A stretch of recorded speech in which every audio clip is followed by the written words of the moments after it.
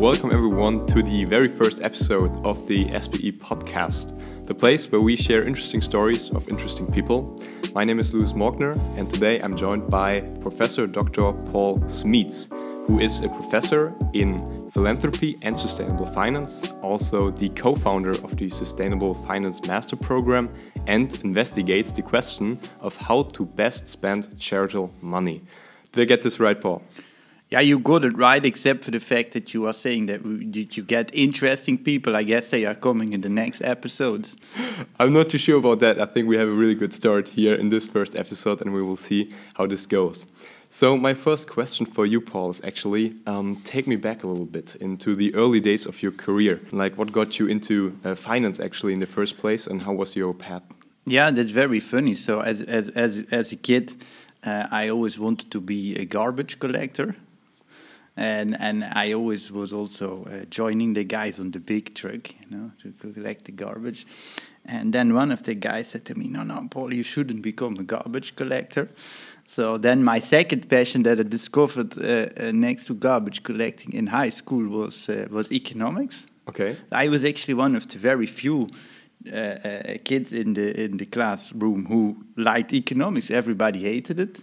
And I thought, well, if I like this and all the rest doesn't, maybe that's the career for me. So I think already quite early on, then in high school, I discovered that I wanted to become an economist. But I had no idea that I wanted to become a researcher. I think a lot of times, students also, they are struggling with what should I do later on, and they are stressed if they don't immediately know. Well, I definitely didn't know. And I'm writing now, or reading now this book. It's called Range by David Epstein. It's about the power of being a generalist. And one of the recommendations that he makes is you should just try out a lot of things at the beginning of your career. You just try a lot, and by that you discover two things. You discover what you like, and you also discover what you're good at. And I think what I discovered was when I was writing my master thesis, that was something, that I really enjoyed doing. And also something that I thought, I have quite some talent for doing this. And for a lot of other things, I have less talent. But this was one that I thought, this fits me. And then when a PhD was offered to me, I thought, I just try it. But again, with the idea, I'm not sure whether this is it for me. So I also didn't have this stress during the PhD of, I need to become a professor, because I thought if I fail or I don't like it, I'm going to do something else. But here I am. I'm still around as a professor now. Yeah, and we're happy that you're here today, telling us a little bit about your experience. Where did you actually grow up? Was it close to Maastricht? Or I grew up in Landgraaf. As maybe some people know from Snow World, the Pink Pop Festival. Mm-hmm. We had Bruce Springsteen, the Rolling Stones, Justin Bieber, all in my back garden. I mean, it's a small town of 40,000, and then you manage to see Bruce Springsteen. You can walk towards Bruce Springsteen. I mean, that's just incredible. So I've spent my entire career in Maastricht, at Maastricht University, but I have been also a lot of times in the US, so I spent a lot of semesters working at the University of California in Los Angeles, in San Diego, and I really enjoyed that, to be in different places, learn from different people. Well, really interesting. What I've seen on your website, you always say that a hobby of yours is keyboard playing. So is there like a passion of music for you? Oh, absolutely, yeah. So I started playing when I was 7 years old. Actually, this weekend I get a piano, because now with the COVID lockdown, a lot of hobbies you can't do anymore. So I thought, okay, I want to do some active leisure. Mm-hmm. Maybe we will talk about that later, because it's very good for your happiness. And I therefore decided I'm going to get a piano. So I will have one this weekend. Wow, then good luck starting out with your new piano. Sounds really interesting. So you told me you've been to many different universities and places, and a lot of also prospective students are in the kind of position where they need to decide where to go and to what university. My question would be, what makes Maastricht University, and especially SBE, special for you? Yeah.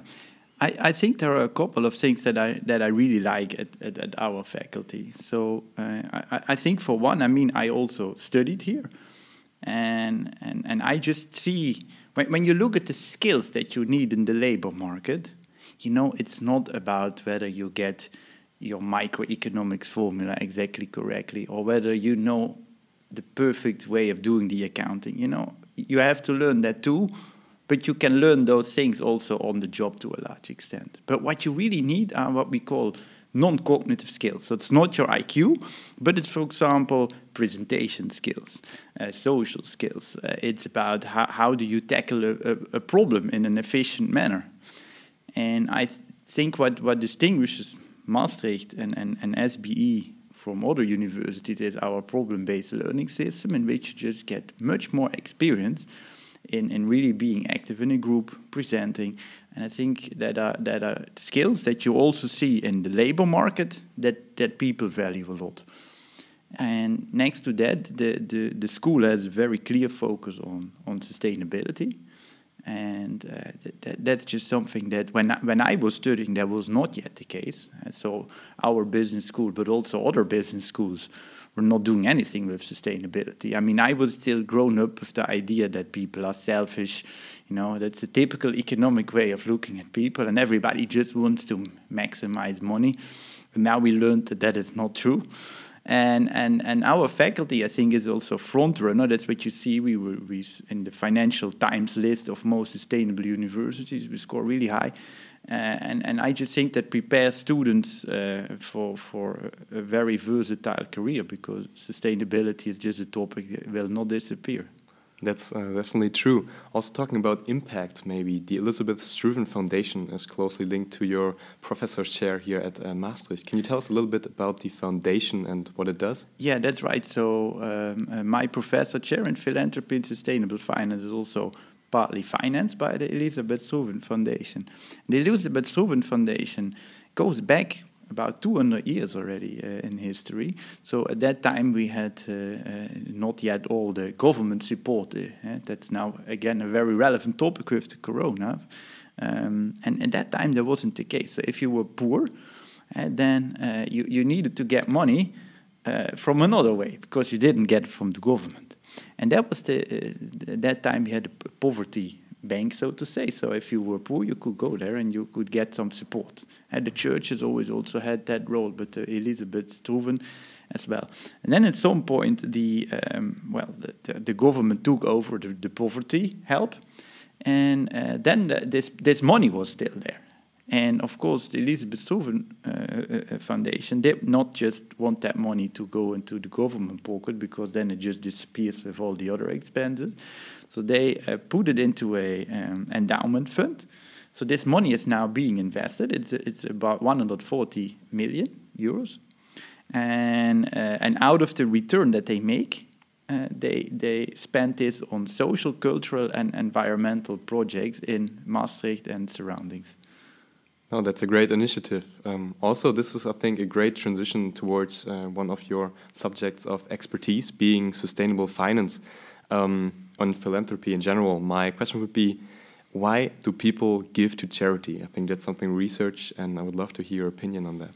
Yeah, and that also goes back to this idea that people are not the homo economicus who's just self-interested. We are social creatures. I mean, you see it now more than ever before, that we are not made for being locked up in our rooms following tutorials via Zoom. It has to be, but it's not how people function. People are social creatures, and we want to naturally help other people, right?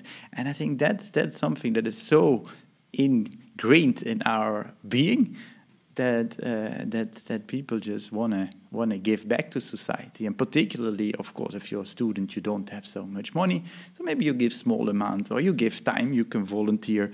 And then as people have a good career, they earn more, they donate larger sums of money. Mm-hmm. One subject you also focus on is especially on millionaires and why millionaires give to charity. Can you maybe jump on this? Yeah, definitely. So I did a couple of times studies together with ABN AMRO Bank, where we looked at the their millionaire clients. They have a private bank, Mace Pearson. And I wanted to know, so what makes millionaires give to charity? And well, what is very interesting is that millionaires, they give if you really ask them to give, but not if you start bargaining. So and very often what you see is that it's going wrong. So the way we did that in our study is we had two groups of millionaires. So one group of millionaires, we just asked them, here you have 100 euros, and I gave them real money. So you must imagine you sit now at home and you get from me 100 euros. And then I say, okay, you can divide up this amount between yourself and another low-income individual in the Netherlands. Then we have a second group of millionaires. They do the same thing, but now you can have the 100 euros, but you decide how to split it with the low-income individual who can accept or reject the amount. So now it's a bargaining situation. Mm-hmm. And what we observe is that if we just ask the millionaire, how much of the 100 euro do you want to give? Then half of the millionaires give the full 100 euros away. Now we switch to the bargaining. The most millionaires divide the money 50-50. Because they think it's a business deal. And in a business deal, you share the pie. And I think this is super important because very often this goes wrong. You know, when you give to charities, they give you all kind of presents. Like, oh, here you get coffee for free, you get a T-shirt, you get this or that. Puts people in the business mindset. They think, oh, but at the other charity, I got a free museum night. That's much nicer, right? So, and I think we need to get away from this business mindset and really tap into the giving mindset. Yeah, I think that's a really interesting topic you touch upon. As I imagine the world right now, there are organizations who do charitable things for our society, and there are those individuals who have philanthropic views to the world and want to engage in those kind of activities. How does the matchmaking process look like at the moment? How do those individuals or millionaires find the right projects and organizations to invest in? Yeah, that's a very difficult one. Now that goes usually via their personal network. But what now my colleagues and I are doing is actually setting up an online giving platform, which we call sort of the Tinder of charitable giving. So where it will be really easy for you to swipe charities, and projects. And we want to make charitable giving as fun or as frustrating as dating. It depends how you look at it. But what you really see is that now also if you, let's say you have a great initiative, maybe you want to take this podcast to a national level, and you need funding for that. Well, where do you go? Now, what we want to do with the platform is to give you a very easy way to do that, because you submit your proposal to our platform in a standardized way. Maybe we give you the option to create a short video or a sample. It's all on the site. And then the foundations and also individuals can directly start funding the projects in a much more efficient and fun way than that is currently happening. Can this actually be compared to crowdsourcing? I mean, there are platforms out there like Kickstarter where new business products are being started. Yeah, that's right. And it has definitely similarities to that, but it's a big difference because our platform is not made for business ideas. So it will not be that you can invest to make money. It's really a charitable giving platform. So you can give money. You could provide a loan for 0% interest. You can give time, so you can volunteer. And in a way, we want to sort of create that Kickstarter environment, but then for charitable giving. And what is very nice is that we are doing now the business plan together with two students that were also in my sustainable finance class. They won the case competition in the class. Wow. And now we hired them to develop the business case. And now we're trying to get foundations on board to become investors into our social enterprise, and that we can then really make it a full-fledged social company. Wow, that's great. Where can people find more about this project? Yeah, so there was an article already in the SBE News, but we will update that frequently. There is we are planning to do the funding round with the foundation at the end of this year, and then hopefully in the second quarter of 21 we can go live with this product. Really cool. Congratulations for that, definitely, and good luck for the next steps ahead. Maybe also, again, taking a step back and talking about the bigger perspective of things. What are some trends you're seeing in the space of philanthropy in the world right now? So one big trend is that you now see a transition from giving to investing. And that is often then in the form of impact investing. So you see that the amount of money that is being donated is going down. And the amount of money that is being invested with a social or environmental purpose is going up. So this difference between the finance world and the philanthropy world, which before were like huge, right? I mean, nobody who would study finance and learned about the capital asset pricing model, which you all learn in your first year finance class, would think that has anything to do with charitable giving. And now you see that these two worlds just really become much more close to each other. And I think that's nice. It also gives it a bit of a dynamic. And we definitely, I think, could profit from having charity also run much more like a business. Because in a business, in a company, you have clear targets and you want to reach those targets. And till now, I mean, there was a lot of good intentions among charities, but very often the business mindset wasn't really there. There was not a focus on how can we spend this euro in such a way that we get the most benefits for society as possible, right? And I think we can really do much more there, and also using scientific insights.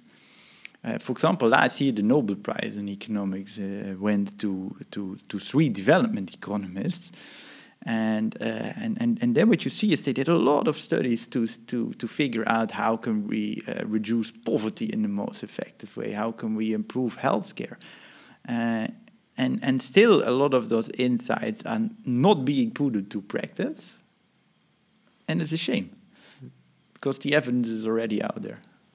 So when you regard charity or philanthropy more from a business mindset, I imagine performance measurement is also a topic that one needs to consider. How do you measure impact or the performance of a charitable organization nowadays? Right. So I think there you have to distinguish between the performance of the charity and the performance of a single project. So, and what I'm mostly doing at the moment is to evaluate specific projects. That's also what these Nobel Prize winners did.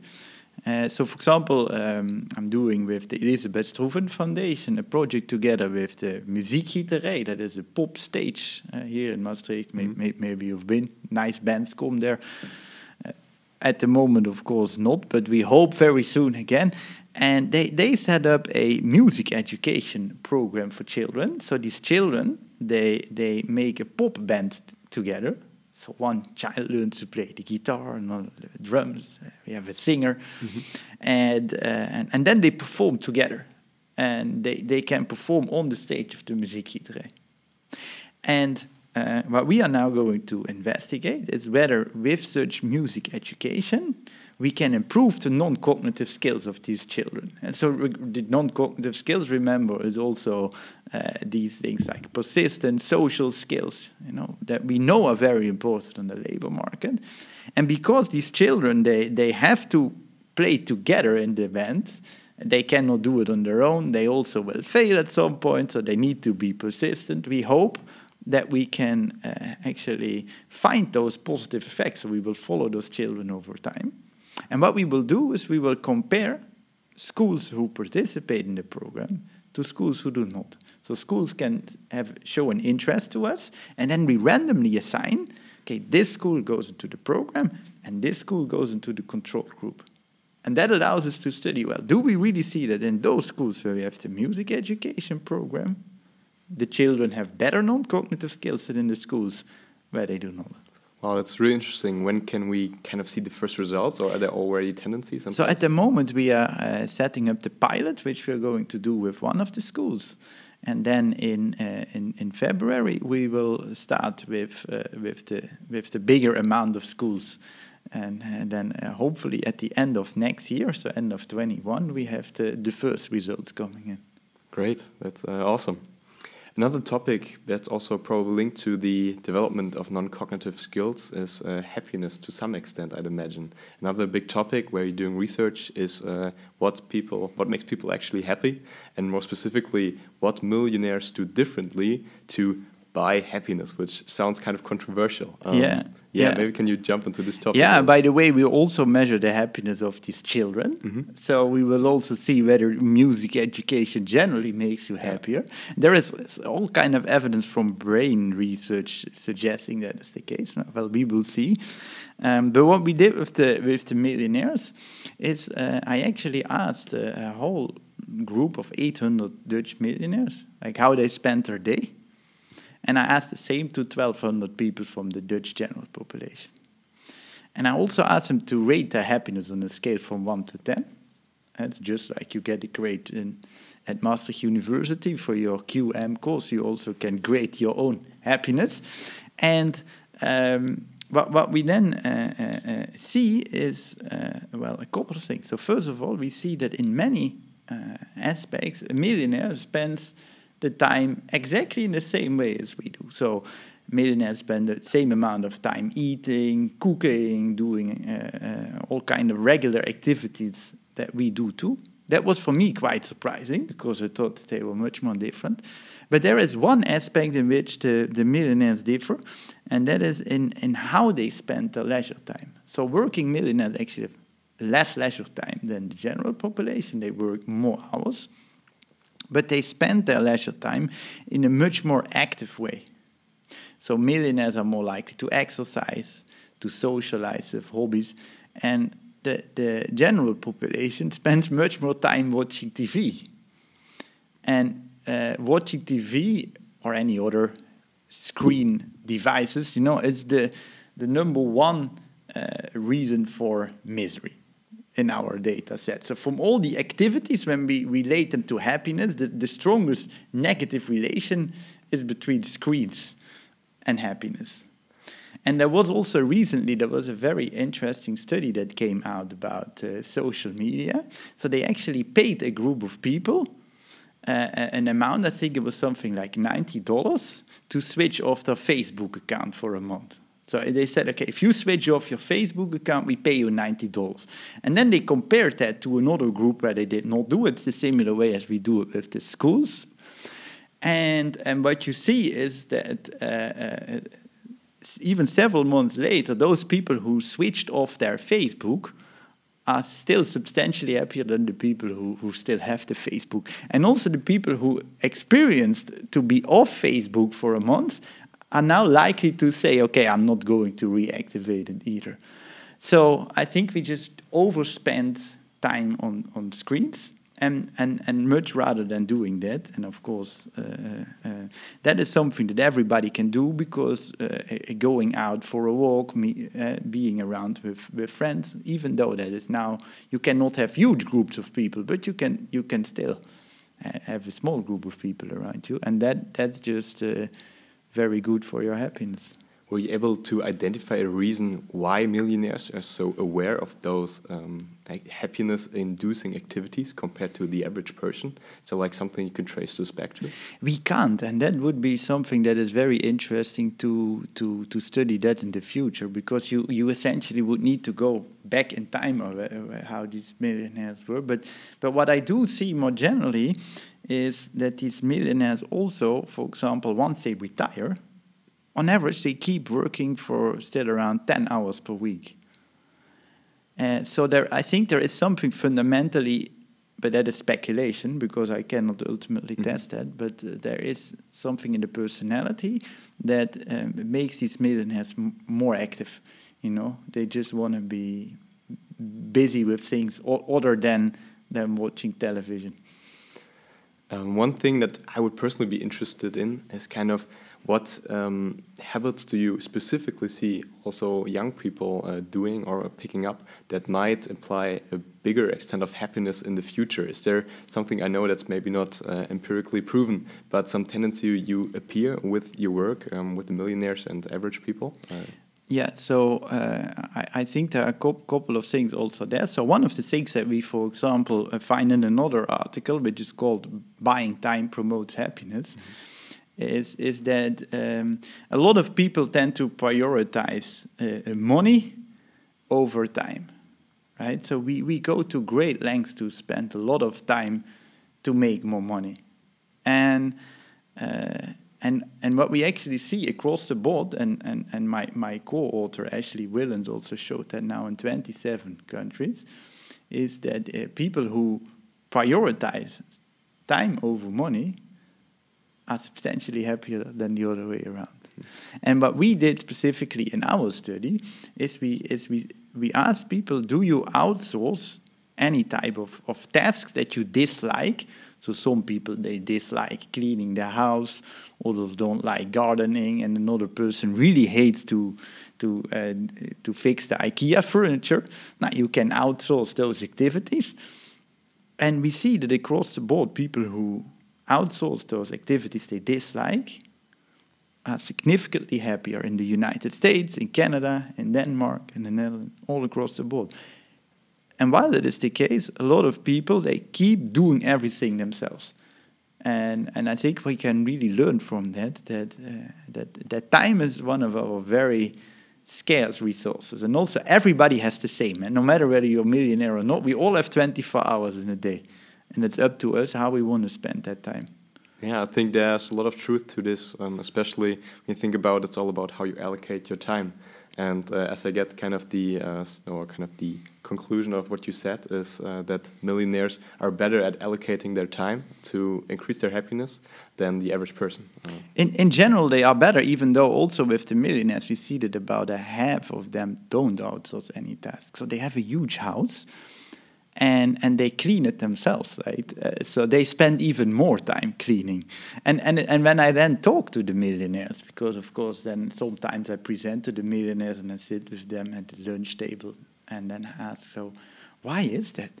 And then there are all kind of really weird reasons. So for example, in the Netherlands particularly, we are very Calvinistic, you know. We have this tradition that we should not spend too much money, you know, and if you can clean the house by yourself, you should do it by yourself. But if you apply the same logic, we could also grow our own cucumbers, right? That's also cheaper than going to the Albert Heijn. But that we don't do. So there is a very inconsistency that is around how we spend our time, and we don't make a rational trade-off there.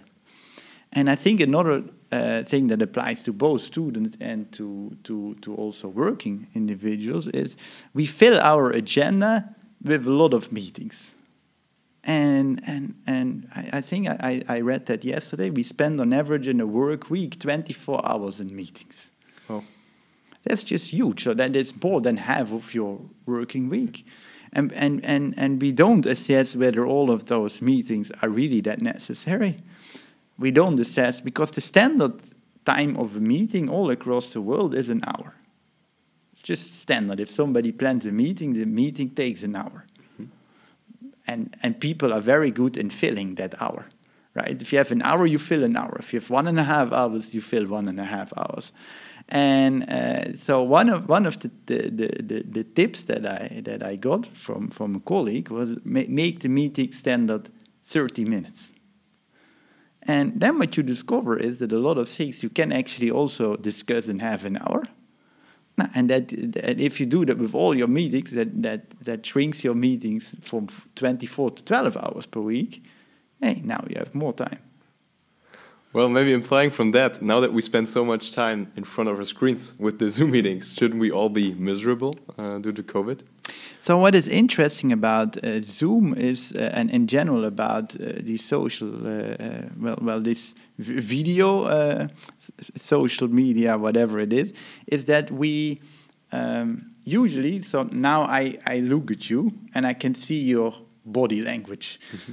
And that gives me 90% of the information. Again, from all the information that we process, what we actually say is 10% of how the other person receives the message. 90% comes from body language, and that is made of your intonation, but also how you sit, how you act.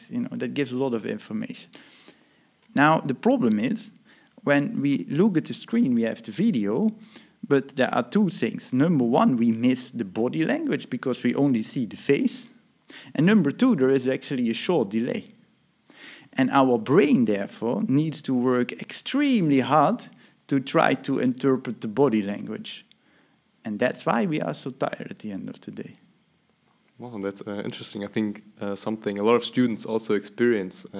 Interesting to see that you also have the scientific look at why this is actually the case. One thing I'm personally really interested in is minimalism and the whole movement around essentialism. So looking at what is essential and focusing on that in your life. Does this also connect to the findings you have? Oh, absolutely. That's, by the way, a great book. It's called Essentialism by Greg McKeown. I can really recommend that one. And that tells you should go down to the things that really matter, and then spend a lot of time on those things that really matter, right? And we don't do that generally. Like I'm worried about a lot of things, and then in the end you think, well, I've been worrying the whole day about some kind of stupid detail, right? And I think to some extent that is what it is. We also not robots, but we can really try to be a bit more essential. And what is also definitely related to these findings on time versus money is, that was another finding of our work, is that spending money on buying more stuff, that generally doesn't really make you much happier. And I always apply a very simple rule to my own purchases. So, for example, now I bought a piano, and then I ask myself the following question: how will this purchase change my time use? Now, and how I will change my time use is probably every day I will play for about half an hour on the piano. So every day I will enjoy this piano. But to give you another example of where people buy something and it does not change their time use, is people who, when we go to the millionaires, who have a swimming pool. So when you buy a swimming pool, you see yourself at the swimming pool with friends and drinking cocktails, and you think, oh, this is great.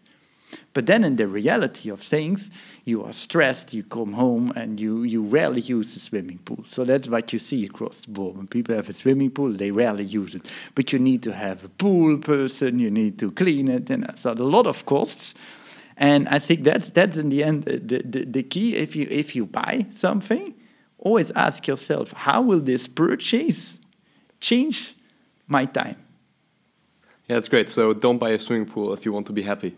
Don't buy a swimming pool. Rather have a cleaning person, for example, or a gardener, and buy time. Yeah. What is actually the biggest mistake you see people make when pursuing happiness? So I think, when this relates a lot, I think, to students also. So when you start working, I'm in the finance department, so I see it a lot in banks and consulting companies. So what happens, but it's also the case in science, by the way. So you're very easily being caught up in a system of performing, prestige. And in the university world, you see that, now I climbed up to be professor. You need to publish, you can be at prestigious conferences. There's a lot of ego-boosting activities. And I think what is very dangerous is if you go into that path and you are in a consulting company, and now you become the senior consultant. So now if you work 80 hours per week, but then they say, okay, but if you now keep working for another 5 years, 100 hours, then you become a partner. You do that, but now you're a partner, you earn 2 million per year. Yeah, now you really don't want to give it up. And what then ends up is, in the end, you have a lot of money, but you have never made a conscious decision And so it's not wrong. Maybe that's in the end what you want. But I think what is very good is to ask yourself once in a while, am I still on track with what are my key goals? So that is this book, Essentialism, that asks you, what are your true values? And maybe your true values are also spending time with your friends, spending time with your family. And now you have to sacrifice it for your career. Now maybe it's worth it, and maybe it's not. And I think we just need to make a conscious decision. And what I do very regularly with for example, my friends around me, once a year I ask them, do you think I'm still on track in terms of my values? Am I doing a good job? Or would you say that I spend too much on one aspect of my life or another? And then I tell them, please give me harsh feedback. And I think it's just good to keep pushing yourself. Are you still doing those things that are truly in line with your personal values? Yeah, so basically get yourself an accountability buddy for happiness. Absolutely, yes. Okay, that's great. Maybe to sum things up in the end, because we are having a look at the time, and I think that's the last question for today, would be, what is one wish you would have for the world in regards to philanthropy or happiness in general? So what's your wish for the world? Then I think it's one very clear thing. At this moment, it's a very sad statistic. So for 20 years, we had world poverty declining rapidly. It halved. World poverty halved. And when we talk about world poverty, we are talking about people that live on less than $2 per day. We had 800 million people a few years ago. Now, with the COVID-19, it's the first time, again, since these 20 years, that world poverty is going up. And that's really sad, because we were on a very good trajectory of reducing global poverty, and now it's increasing. And I would say my key focus, in terms of also this effective giving research, is to reduce that extreme poverty, which is particularly the case in developing countries. Well, I think that's a great ending word, actually. So, in the end, Paul, thank you very much for taking the time today to be the first guest on this very first episode of the SBE Podcast.